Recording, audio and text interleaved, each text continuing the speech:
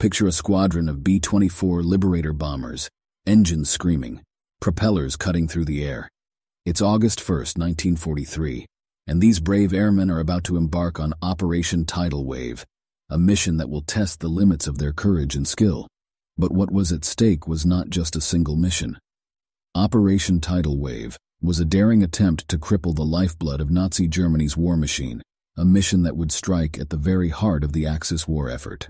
Oil played a crucial role in World War II, as it was the lifeblood of the military machine. Without oil, tanks, planes, and ships could not operate, and the war effort would grind to a halt. Ploiești, a city in Romania, was a vital target for the Allies because it was home to several oil refineries that produced a significant portion of Nazi Germany's oil. The operation's goal was to cripple Germany's oil production by destroying these. The planning phase of the mission was meticulous, with American airmen carefully selecting the aircraft en route for the raid. The defenses at Ploiești were formidable, with anti-aircraft guns, fighter planes, and searchlights protecting the oil refineries. The bombers had to fly at low altitude to avoid radar detection, which made them vulnerable to ground fire. The B-24 Liberator bomber was chosen for its long range and heavy bomb load. The American military went to great lengths to keep the operation covert. The crews were sworn to secrecy, and the mission was given the code name Tidal Wave to prevent the Germans from discovering its true purpose.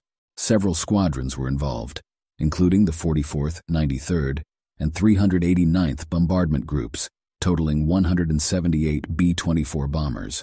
Notable commanders and crew members included Colonel Keith K. Compton, who led the mission, and Lieutenant Colonel Addison E. Baker. As the bombers took off and headed towards Ploiești, the tension was palpable. The bombers encountered intense anti-aircraft fire and enemy fighters as they approached Ploiești. The skies were filled with smoke and fire, and the sound of explosions was deafening. The bombers pressed on, and those who made it started dropping their bombs on the oil refineries below.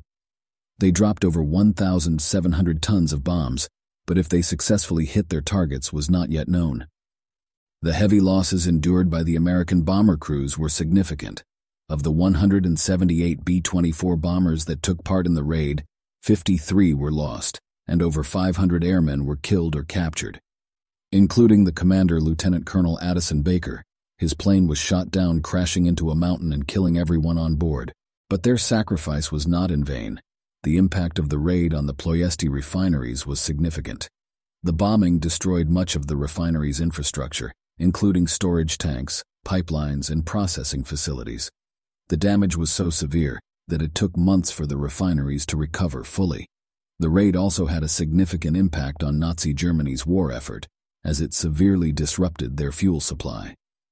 The consequences of the raid were felt throughout the war, and it was a significant blow to the German war machine. And there you have it. Don't forget to like and subscribe. Until next time,